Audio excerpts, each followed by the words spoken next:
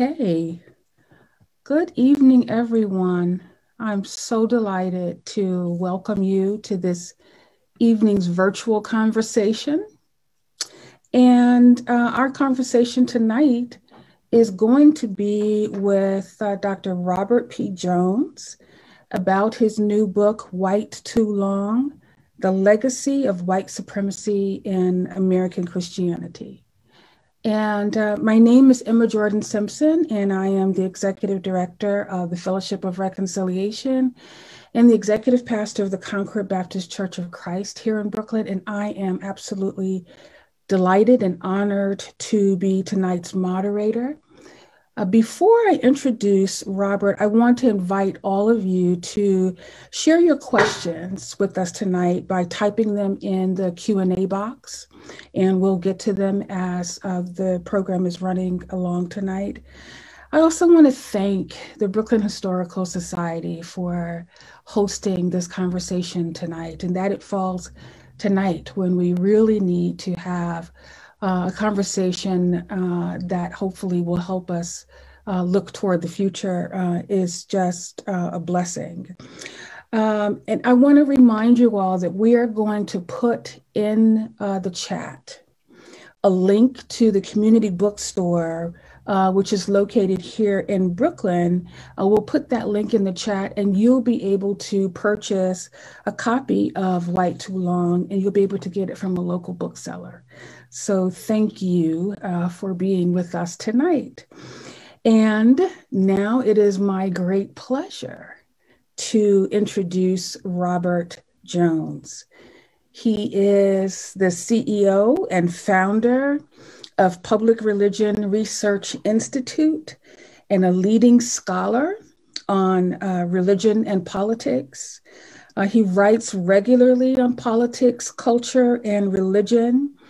And his writing is frequently featured in major national media. I was delighted last month to come across an article he wrote entitled "White Christian America Needs a Moral Awakening."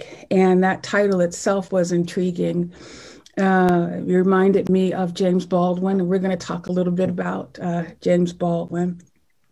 But Robert is also on the National Program Committee of the American Academy of Religion, and he holds a PhD in religion from Emory University, an MDiv from Southwestern Baptist Theological Seminary, and a BS in computing science and mathematics from Mississippi College. That's a lot. This book, this study really draws on history and public opinion surveys and also personal experience to examine this relationship between white supremacy and American Christianity. And what I appreciate is that it also issues an urgent call. It's not just a conversation, a discussion of the facts, but it also issues a very compelling call for Christians to reckon with this legacy of racism and faith. So welcome, Robert. So glad that I get a chance to talk with you tonight. I'm so glad to be here. Yeah, thank you. Yes. I want to acknowledge up front at the top of our conversation, because I know that we're both feeling the weight of today's decision down in Louisville, Kentucky on the Breonna Taylor case. And, you know, what an opportunity, however, for us to use this moment to engage in this kind of conversation. I'm wondering what your thoughts are on that. Yeah, well, very heavy. I mean, I've been been in conversation with friends in Louisville today who are all, I think, sad and worried and, a lot of unrest, a lot of anger, a lot of pain, and I think just, concerned and fatigued, at these events and particularly just, the concerns around racial justice and, I think with the Breonna Taylor thing here that, that we don't have an indictment of someone who actually, shot and killed her in her own apartment. And I think there's a lot of people feeling just dismayed and angry about that. And yeah, I think it's worth acknowledging that. We're going to talk about, that as we go. But I'm really happy to, say her name and, just name this thing I think's on so many of our minds before we jump into this larger conversation. Yeah. Yeah. I do want to stay here for a moment longer because I mentioned that this is a mixture of history and this compelling research, the statistics, but it's also for you a bit of a memoir. Like this is a personal undertaking for you. And so I want to start there. Why are you a privileged white American Christian man, child of the Southern Baptist Convention denomination? Like, why are you writing about the legacy of white supremacy in American Christianity? What does that mean for you right now? Yeah.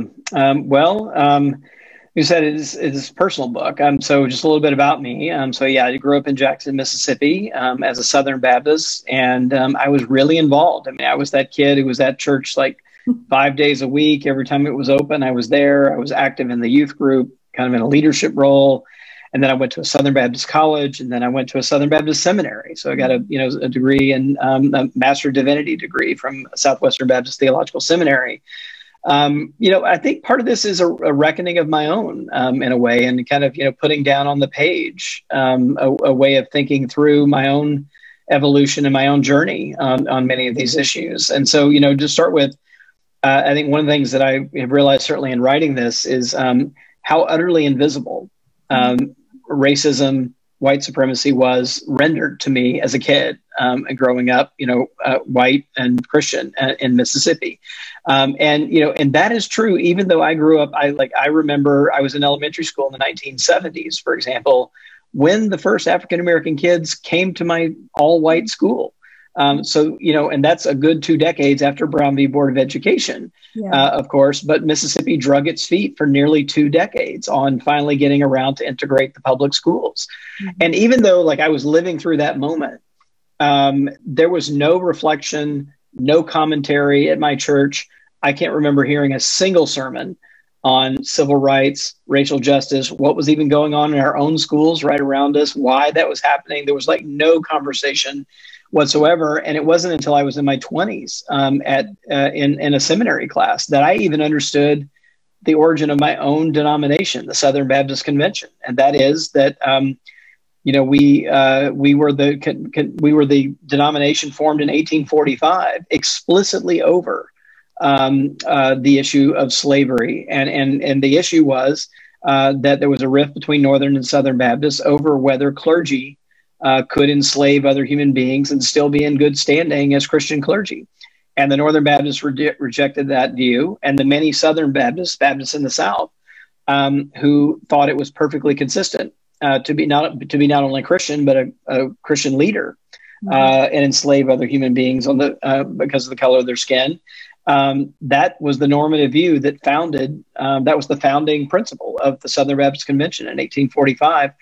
And I didn't know that until I was in my 20s. I mean, that history had been hidden even from those of us who were the most active in our own denomination. So between that sort of repressed history and then just absolutely no attention at all to systemic injustice, civil rights, or even the role of white churches in resisting segregation of their own congregations and in resisting the desegregation of the schools, none of that was on the plate. And so I think this has been a long journey, a long evolution just in my own life. And I think the events of the last 5 years, or a little more even, the killing of Trayvon Martin, Michael Brown, Freddie Gray, this kind of just litany of things, Dylan Roof killing 9 African-Americans in Charleston, and who was a self-professed Christian, right? We should be calling him a white Christian terrorist, but that's not language that really got used around him. And I think this amnesia or this kind of myopic view of white Christianity's role is I think a story that I needed to tell for myself, I think that we need to tell for the sake of the health of not only the faith, but the country. Mm-hmm. We talk about origins, and you talked about the origin even of the Southern Baptist Convention. I'm wondering, because I've always thought that Christianity, white Christianity in the United States, really learned how to be as violent as possible from its experience with Native Americans. And I wonder if you are looking at really sort of the birth defect of America and the real problem with American Christianity, why not start with an examination of the subjugation of indigenous peoples? Mm-hmm. Why begin with black, white? Well, I think it has to do partly with the book being written as a memoir, right? And that this was really primarily my experience. So I really tried to ground the examples that I used in things that were connected, to me, sort of my experience. When I do talk about, though, the deeper history of my own family, though, back in Middle Georgia, so my both sides of my family actually go back 6 generations, back to the early 1800s in Georgia. And when at the end of the book, I kind of say, look, we all need to learn how to tell truer stories, like about ourselves and how we got here, truer stories about our family. And when I tell my family's story there, it does begin with the kind of best documentation I have, with the arrival of my ancestors, again, both sides of my family, sometime around the turn of the 1800s.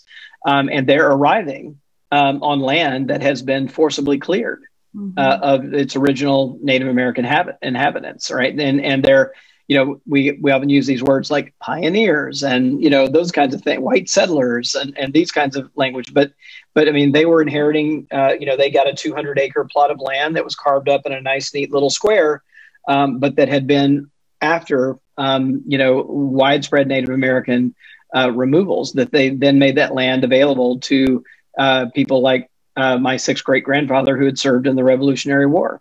That's what he got as kind of part of his benefits was Native American land in Georgia that he was able to. So I mean that story is certainly there. I mean the other I think piece of this is that white Christianity doesn't invent this sense of white supremacy when it lands on the shores of the U.S. It goes much further back than that. You can go back as far as the 15th century, even prior to the Protestant Reformation, with the doctrine of discovery, which is 1493, which we have a papal edict that says if white European missionaries and explorers show up on other lands that are occupied by people who do not practice the Christian faith, they can forcibly take those lands and consider that to be condoned by the church and by God. And so this was 1493, right? And this is like way back. And so the doctrine of manifest destiny, this sense of kind of entitlement, and that it's not just sort of that it's divinely ordained, right? It really is seen to be the will of God, right? That this is the role of white Europeans in the world, is to quote unquote civilize others and to see themselves at the top of the racial hierarchy. It's all the way back. So it's built in even as white Christians, land on the shores of the early colonies here in the U.S. Mm-hmm.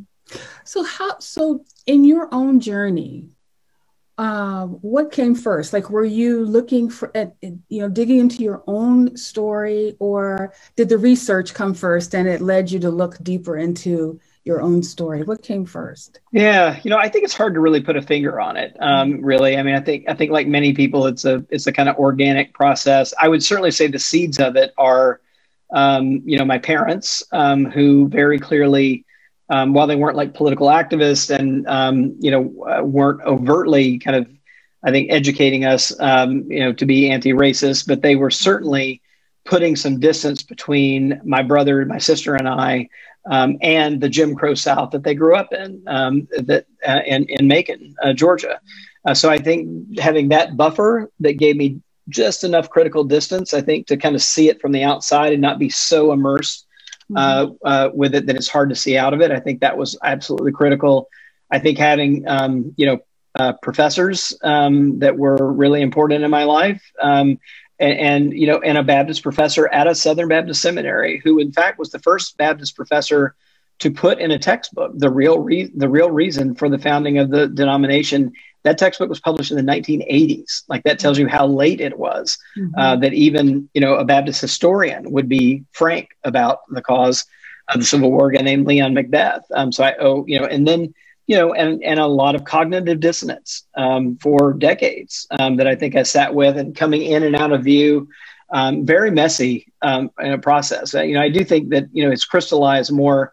I think my graduate education certainly, helped, reading, tons of folks like Cone and Cornell West, and, many other folks that certainly I didn't have connections with growing up. So reading a lot of African-American theology that really did change my views on some of this. And then I think the last 5 years have really been critical, where, I think things that even previous to 5 years would have been, there certainly were there. They hadn't gone away. But things that I think were either whispered or said in dog whistle code words coming out right into the open, right? Where we see white supremacy just right in front of us without apology. Those chants in Charlottesville, Jews will not replace us, blood and soil, the neo-Nazi slants. And again, like Dylan Roof murdering 9 African Americans at Bible study. Right. And doing it in the name of his own twisted version of white Christianity. I mean, it was very much wrapped up in his religious views, not just in his racist views. These were one and the same thing for him. And trying to take that really seriously and ask ourselves, okay, like, if we're going to reckon with this, like, how do we start doing that? How do we start telling the truth? And I think we mentioned Baldwin at the top of the show here. Baldwin, I think, was also someone I read who really changed my mind about many things. And I would say opened my eyes. And one of the things I think he challenged me to do was to do what he saw his own writing doing, and that was bearing witness. Like, he kind of used this Christian language of bearing witness to the truth as best he could see it. And I think that's one of the most admirable things about him, in addition to his immense gifts as a writer, was his courage and willingness to just not flinch and tell us the truth as straight as he could see it. And I think I certainly have been kind of challenged, inspired to try to do the same thing from where I sit. And so I think a lot of the book I do see as just trying to bear witness to the truth in a way that might start a different set of conversations and actions that can hopefully get us to a different place. I believe it will. Before we get to your research, because I do want to give some time to that, and then I see that there are questions already popping up, so that we can frame this, like, how are you defining white supremacy? And how are you defining whiteness? And then, we can jump into your research. Yeah. Well, white supremacy, I'll start there. I kind of wrestled a little bit with kind of using the term, mostly because I know that most white people, when they hear the term, think, oh, that's not me, right? There's kind of this immediate defensive reaction, and people think, oh, that's the KKK, that's people burning crosses, that's people lynching people, that has nothing to do with me. And so kind of inoculate themselves from kind of thinking any further about it. I'll borrow a term from Eddie Glaude, who's a professor of African-American Studies and Religion at Princeton, who wrote in Democracy in Black, a really great book I'll recommend, as well as he's a new book on James Baldwin, actually, called Begin Again. It's fantastic. But he talked about white supremacy, quote, without all the bluster.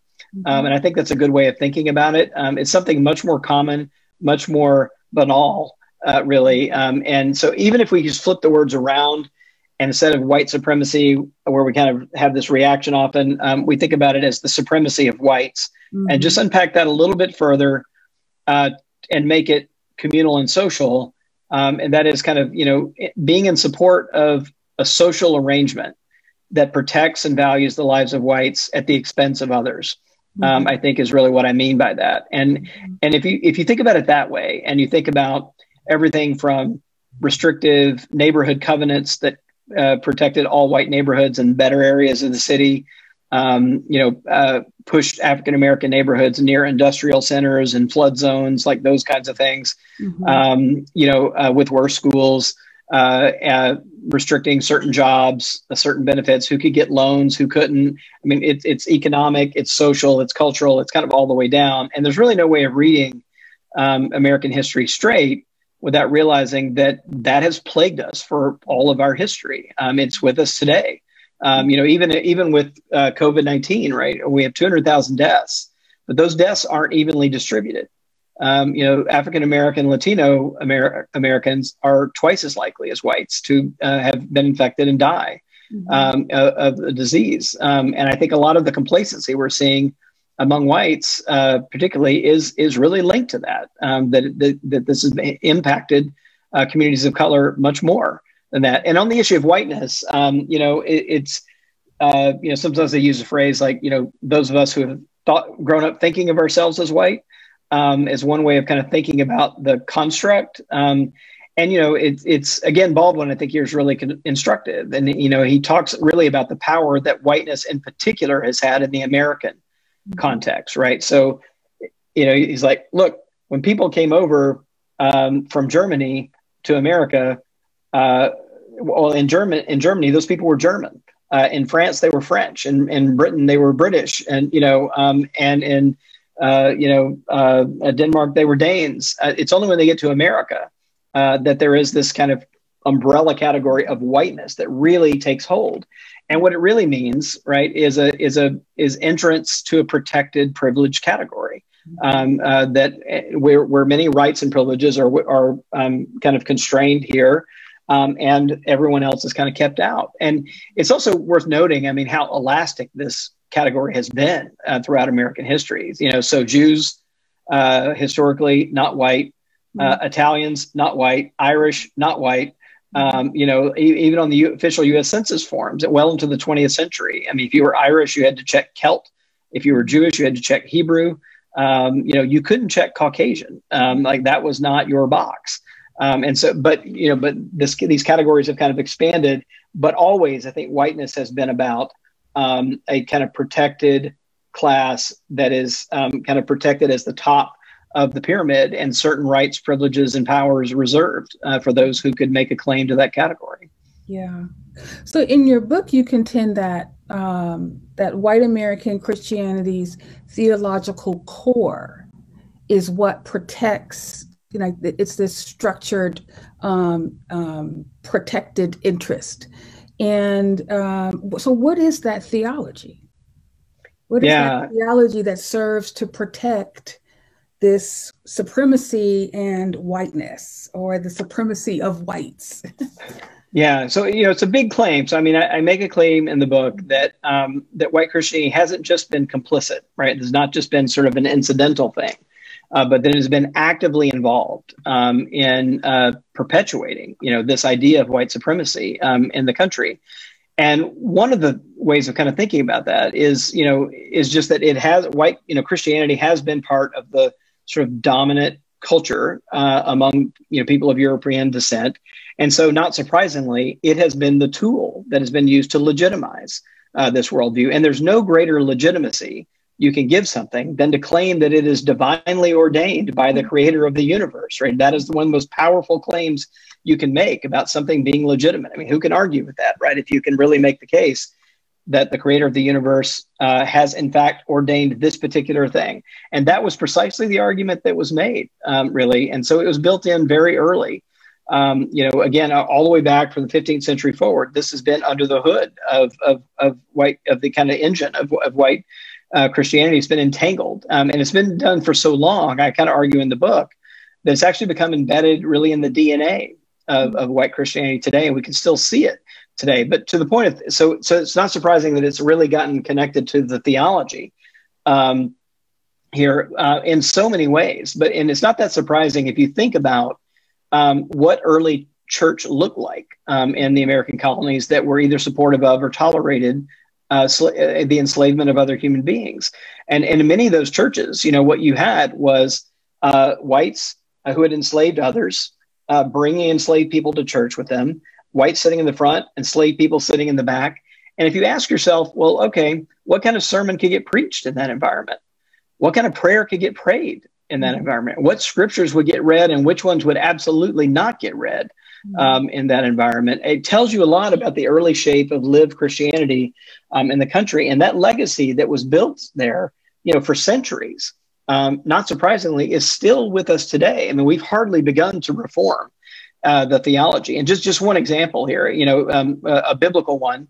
This text of that was used well into the 20th century about the mark of Ham or the mark of Cain, which really did, again, reinforce this white supremacist worldview. And the way it went was this, that the explanation for the existence of dark-skinned people in the world can be traced to this story of Cain murdering his brother Abel.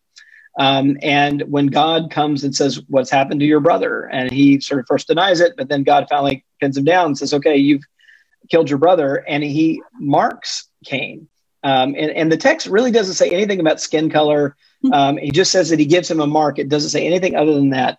But white Christians and clergy begin to interpret that passage as the origin of dark-skinned people in the world. Now, what that does, right, is it then gives white Christians one lineage that goes back to Adam and Eve, that is a very noble one, right? That of people that the Creator formed with the Creator's own hands, and the origin of dark-skinned people in the world is a criminal act. Yeah. It is literally the murder of one's own brother. And so there is this kind of tracing the lineage back to not to an original being that the Creator crafted with their own with the Creator's own hands, but with someone who created a criminal act, and then that justified then this moral hierarchy, even, right? That whites had this kind of more noble history, dark-skinned people had this morally suspect history, and then you just read that into the current thing. There's many others I could give, but I mean, I think those were, I think to the modern ear, some that may sound a little ridiculous, but it was, I mean, this was well into the 20th century. You can find these passages being cited in exactly this way. Yeah. Well, it's not lost on me that even this summer, the Baptist Calvinists, like, Tom Nettles and Albert Mohler, not at the seminary that you went to, but Southern Baptist Theological Seminary, who suggest that for enslaved peoples to run away was immoral on Christian grounds. And that's 2020. And they're still arguing and contending. I mean, last month too, I mean, Eric Metaxas, who's one of the best-selling authors in the evangelical world, was with a straight face arguing that Jesus was white. I mean, on Twitter was having this like epic battle about Jesus being white, like literally, which is clearly an odd thing for someone who's a biblical literalist to say. But given that what the Bible does say about his origins, the Middle Eastern Jew, but nonetheless, this was the argument that was being made. Yeah, exactly. In 2020. So it's really not that far back there. So let's talk about the racial attitudes of whites today and this racism index that you have created. Like, tell us about that. Yeah, all right. I want to put on my social science hat. Yeah. So at the heart of the book, I think is trying to figure out how does this show up for us today, right? So it's one thing to kind of tell this history, even if it's very recent history, as we've been talking about, but how can we really think about measuring this legacy and again, kind of maybe testing it for the DNA, kind of its existence in the DNA of white Christianity today. So it's a little bit challenging with public opinion data to measure kind of racist attitudes because you can't exactly ask people directly about that. But what I did was I built what I called a racism index that is a collection of 15 different questions. So it's a lot of questions, more than a dozen questions that cover a lot of different ground, everything from the police treatment of African Americans, criminal kind of disproportionate sentencing in the criminal justice program, system, the economic mobility, all kinds of other kinds of structural racism issues. And what I found in that there is this massive gap among whites. And I think I'll start there. This gap between whites, those on the one hand who claim to be Christian of any kind. I mean, so they're not just evangelical, but who claim to be mainline Protestant Christian, and those are, kind of the more liberal end of the white Protestant world, like Episcopalians, Presbyterians, United Methodists, and white Catholics who have their own history of discrimination in the country. But what I found was, so I scored this index on a scale of 1 to 10, with 1 holding the least racist attitudes and 10 holding the most racist attitudes. And what I found is that white evangelicals, again, who have been heavily, in the South, perhaps not surprisingly, scored 8 out of 10 on this racism index. But what's maybe more surprising than that is that white mainline Protestants and white Catholics scored 7 out of 10 on this racism index. And if you look at whites who are not Christian, now I think this really shows you the work that Christianity is doing.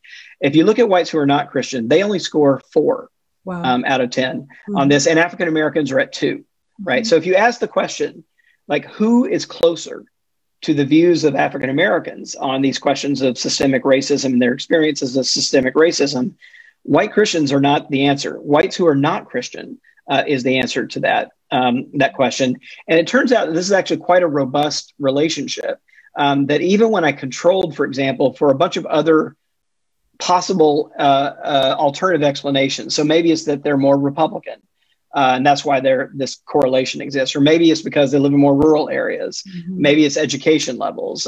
Maybe it's gender. Maybe it's, region of the country. I check for all kinds of this. And even controlling for all of those factors, this independent relationship between holding more racist attitudes and identifying as white and Christian holds up. So it tells you that it's actually the Christianity piece that is doing the work. And just one more, I think, piece on this that was, I think, surprising is that, I think you might also think, okay, well, maybe it's just these people are just Christian in name only. So maybe they don't really go to church. Maybe they haven't been discipled, or they're not in worship services, just claiming to be Christian. But even when I looked at attendance patterns, what I found is that at best, religious attendance made absolutely no difference. And so in other words, people who attended less, white Christians who attended less frequently, were just as likely to hold racist attitudes as those who attended more frequently. And if I just look at white evangelicals, the kind of group that I grew up in, it actually is quite remarkable that actually attending church more frequently made people hold more racist attitudes, right? So in other words, this relationship between holding racist attitudes and identifying as a white evangelical was stronger among high church attenders than it was among low church attenders. And I think this tells you just how deep this problem goes. Again, it's not just white evangelicals in the South, but it is, white mainline that are more populous in the Midwest and the Northeast, and white Catholics who are even more urban, in the Northeast as well. But you contend this really hasn't been a North-South kind of thing, that this has been a white Christian thing, North, South, East, and West.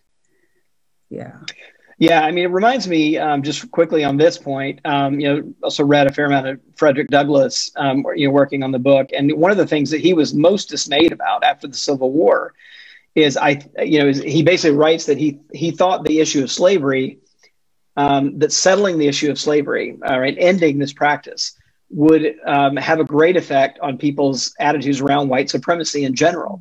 And he was dismayed that was not actually the case, that actually many whites saw slavery as one thing and white supremacy as something completely different. And one example I'll give, that's actually from the state of New York, is Charles Finney, who was a white Presbyterian minister, and he was a staunch abolitionist, and was, debated people on the issue of slavery, spent a lot of time organizing.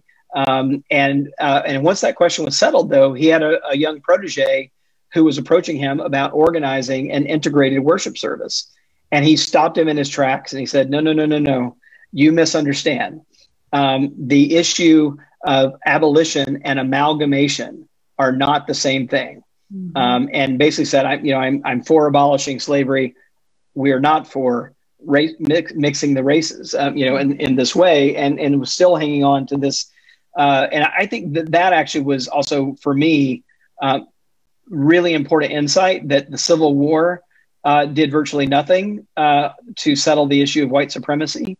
The Civil Rights Movement did very little to settle the issue of white supremacy, and that we have really not reckoned with that underlying issue.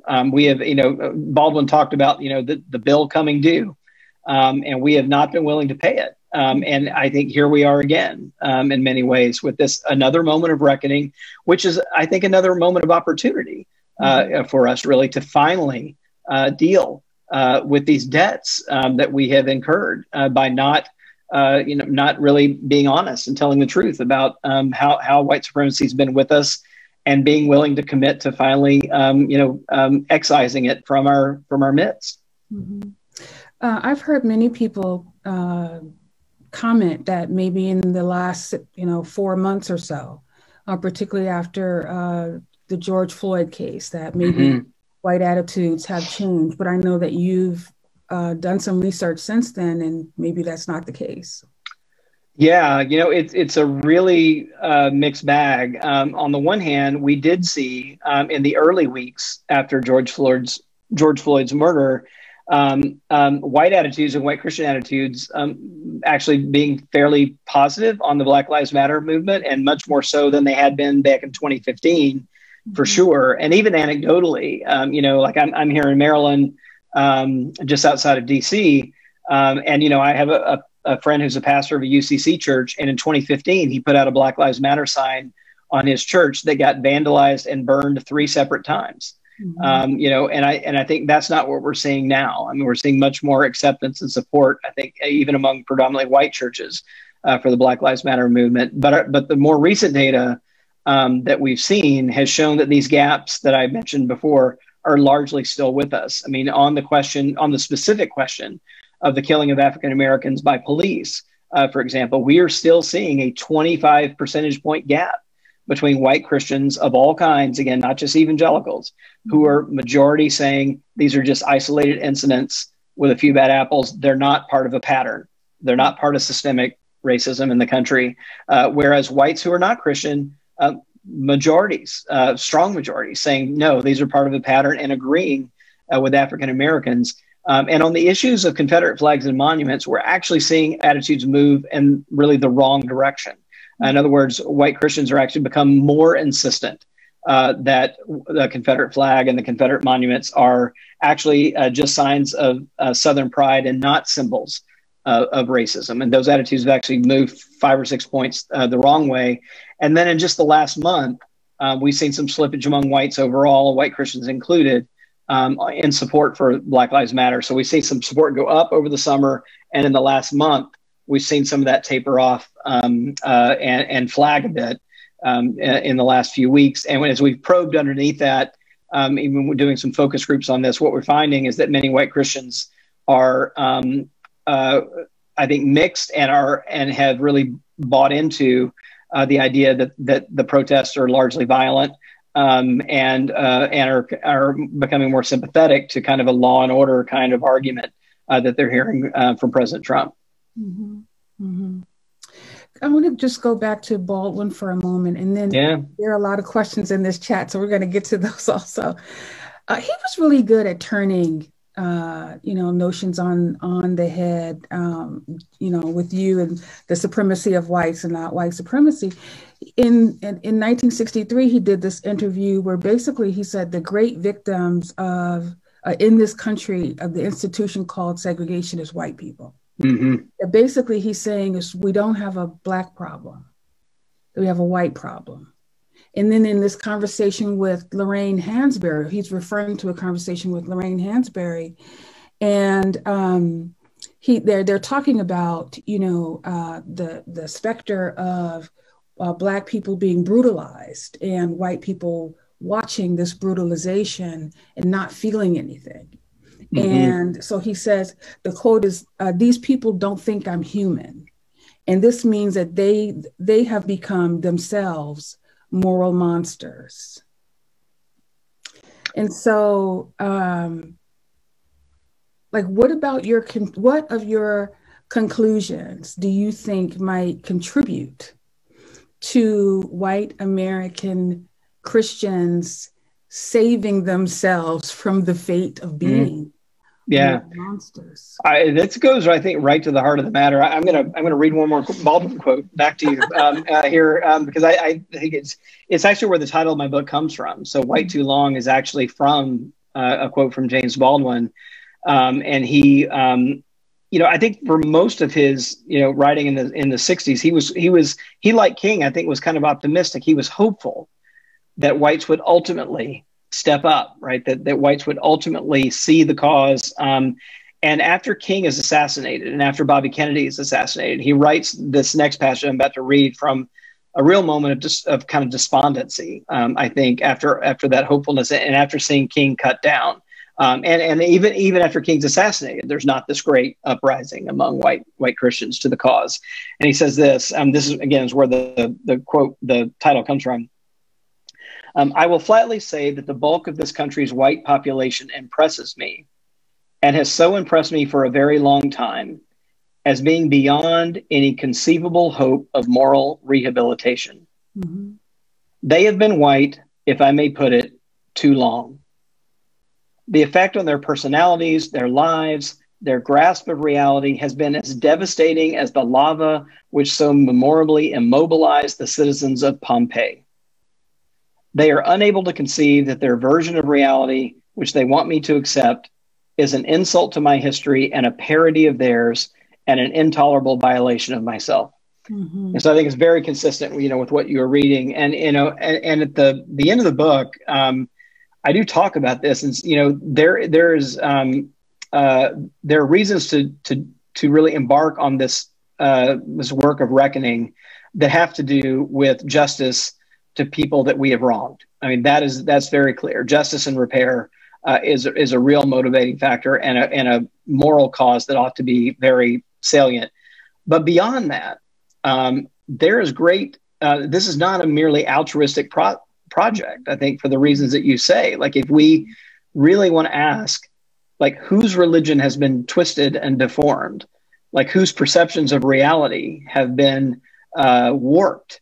It's not African Americans, right? It's white people's perceptions that have been, Baldwin even talks about it as almost a kind of madness, that is kind of taken in by having to live with these kind of deep cognitive dissonance between a commitment to white supremacy and a commitment to Christianity, and making these things compatible for centuries, right, has really, that does damage to one's psyche and to one's mental health and moral health. And if you want to speak in theological languages, it damages one's soul, and so I think that in itself, right, there's an internal reason for white Christians to take up this work that isn't about just, you hear this like just being politically correct and all that, but it is really about, if we think seriously about, like, what kind of a faith are we going to hand to our kids and to our grandchildren?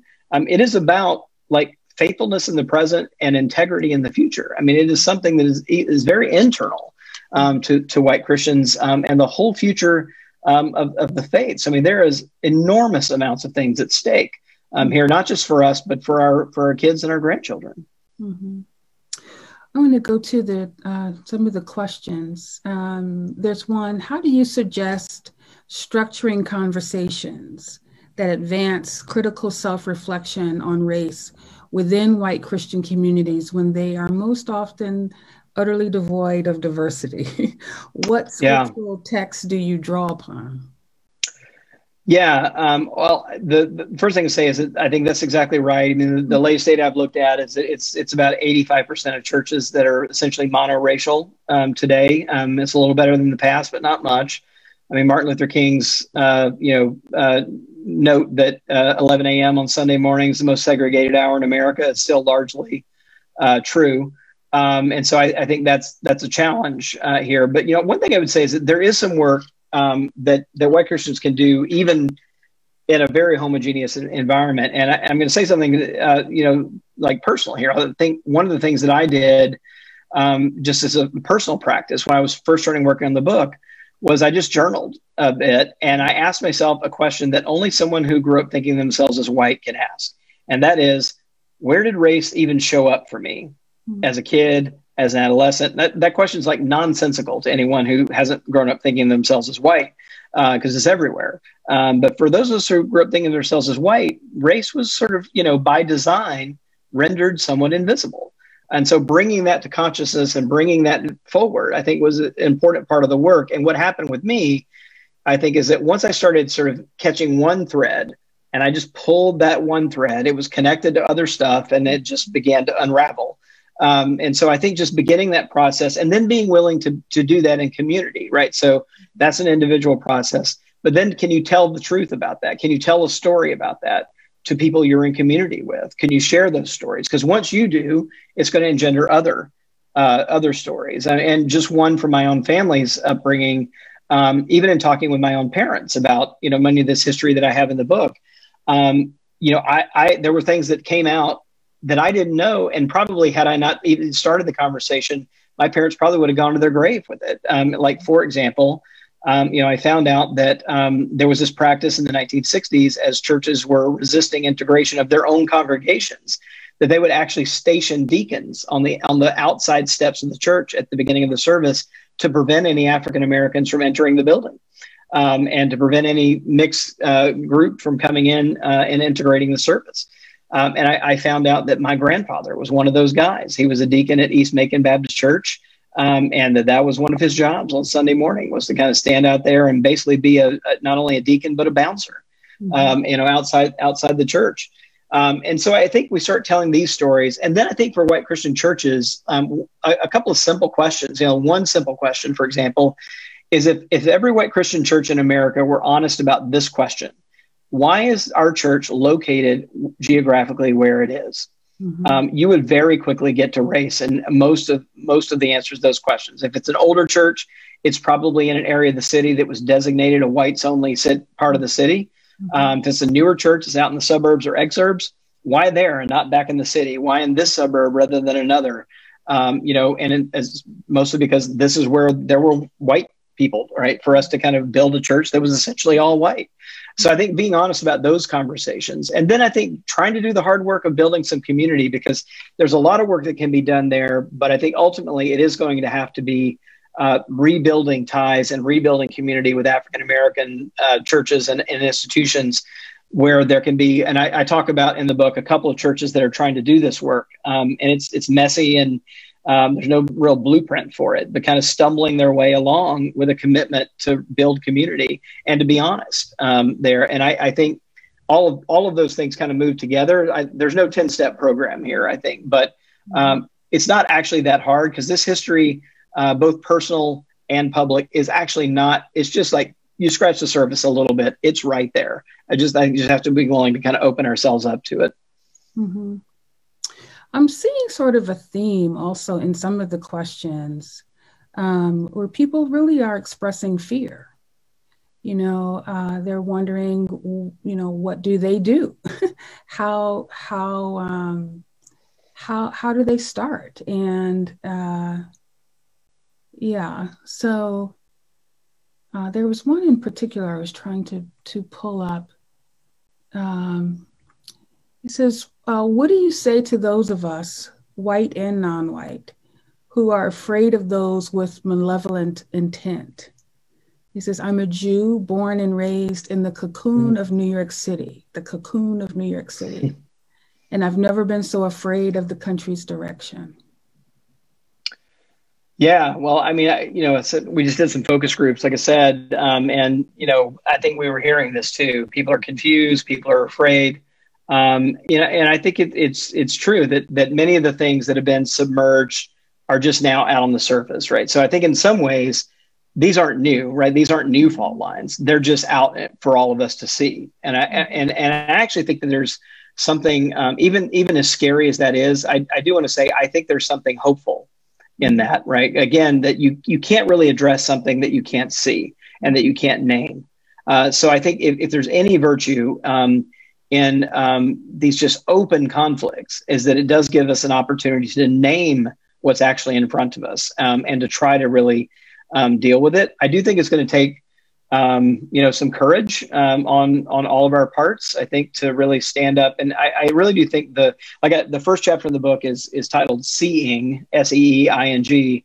And I think that is really the first step. And in order to see something, we have to tell the truth about it. And I think particularly for those of us who are white and Christian, it's pretty clear, what that is. And I think we have to say, and we're going to stand in the gap. We're going to stand in solidarity to our Jewish brothers and sisters, right? When I heard in Charlottesville, and I'm sure every, Jewish person in America, when I heard that, literally chanting, Jews will not replace us, right? While holding tiki torches and marching around the statue of Robert E. Lee.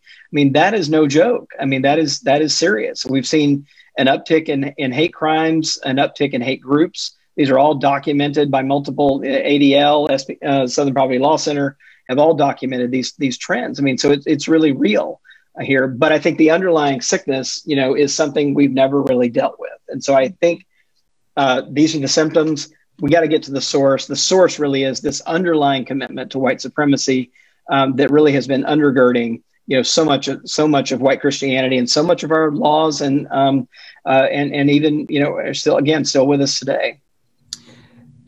There's a question: what has been the response to your book from evangelical Christians, mainline Protestants, and Catholics?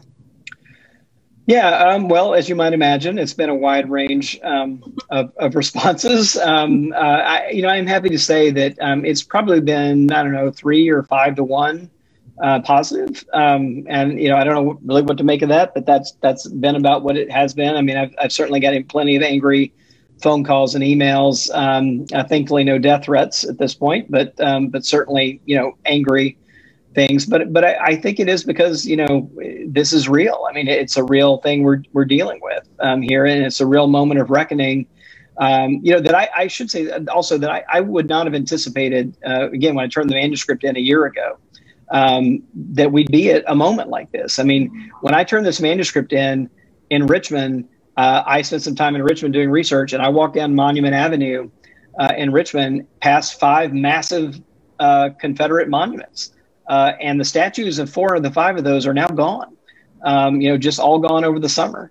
A year ago, the Mississippi state flag had the Confederate battle flag in it. That's now gone. So I think there's some real signs that, not only the kind of chaos and the scary things are happening, but I think there are some signs that some real positive change is taking root. And I think we've got to kind of make sure we're putting our energies really toward certainly resisting, things we need to resist, but also in kind of pushing forward, I think, these positive changes. Yeah.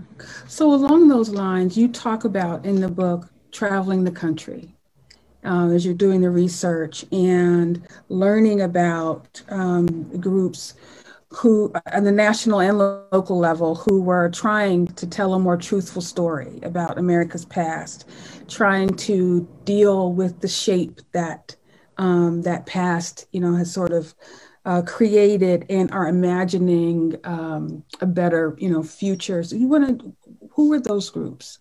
Yeah. Well, they range from the local, to a few denominations. I will say the Episcopal denomination has, which I should say also was, the denomination of Jefferson Davis and Robert E. Lee. That was their denominational home.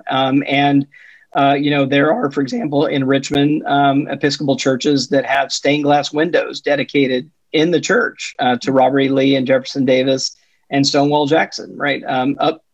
Here they are. Here's Jesus and Moses, and here's the Confederate Trinity over here. But there have been doing some serious things on reparations, for example, like Virginia Theological Seminary has put together more than $1 million in kind of reparations fund. I know that the Episcopal denomination is doing more of that. I mentioned these 2 Baptist churches in Macon that I kind of profile that used to be the same church. They were that situation I described earlier of whites who brought enslaved people to church with them and then split and have been ignoring each other. They've been kind of in existence for 150 years around the corner. And in the last 7 years, really have made a courageous move to try to build community there. And it's really been I think life-changing for the people in the pews, and I think particularly transformative for the white Christian church, as they've been really challenged to tell the full truth about it and to try to think about what repair really means. And I want to make sure I get that in, as I do think too often white Christians, and maybe whites in general, think that, the goal is reconciliation. And I think reach for that really quickly. And one of the reasons why we reach for that really quickly is that it's really uncomfortable to sit in a place of confession and lament and apology, right? That's just totally right. But what that move does is it skips often the work of repair. So the formula for many white Christians, I think, has been white lament and apology in exchange for black forgiveness equals reconciliation, right? And we're done.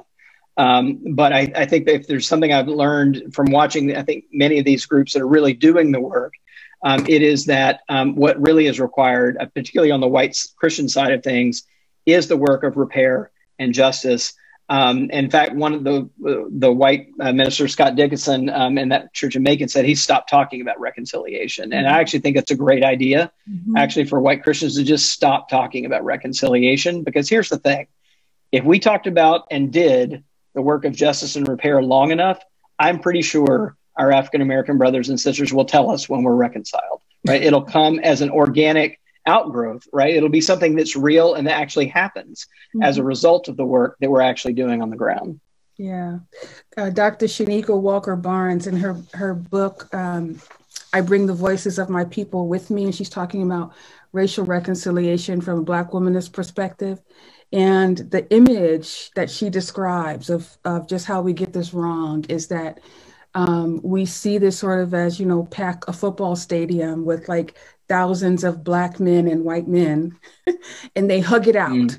Oh, right. Yeah. They just hug it out, and then we're reconciled. But the white man goes back on, to his life, and the Black man goes back on to his life. But they've thought that they think that they have done something that has reconciled them when they haven't. Yeah. So we are at time. I want to give you the last word. I want to, encourage everybody. Please come into the chat and to follow the link so that you can purchase. And what would you say? What would be your last word? Yeah, I'm gonna say one word to challenge. I think I'm looking at the chat too, and one word to challenge. I think to my fellow white Christians here is this. I think we often think when we think at all about the civil rights movement, I think we often like to think that we would have been on the right side of that equation and the right side of that action. And I'll say this: whatever we're doing right now is what we would have been doing in the civil rights movement. So I think kind of holding ourselves accountable to that. If we want to think of ourselves as being on the right side, then let's make sure we're on the right side now. And then the last thing I'll say, I think I'm going to give the last word to James Baldwin, actually, because I think this is amazing, quote that, he talked about bearing witness to the truth as the first step toward healing. And that if we can find the courage and the love, I think, to do that, and these are his words, we will end the racial nightmare, we will achieve our country, and we can change the history of the world. Amen. Amen.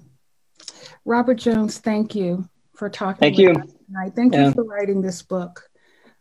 Take care of yourself. Thanks so much. Thanks for being here.